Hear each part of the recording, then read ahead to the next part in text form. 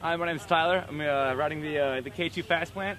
It's been a really good board. It's a little bit stiffer, so you can get a lot of pop out of it. It's still a park board, but I felt comfortable carving with it. I took it everywhere.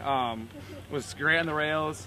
Another cool thing about it is it's got a bamboo core. You have a 5-year warranty on it, so it's also environmentally friendly because it's sustainable. K2's new line has been really impressive, and this is one of my favorite boards of the day.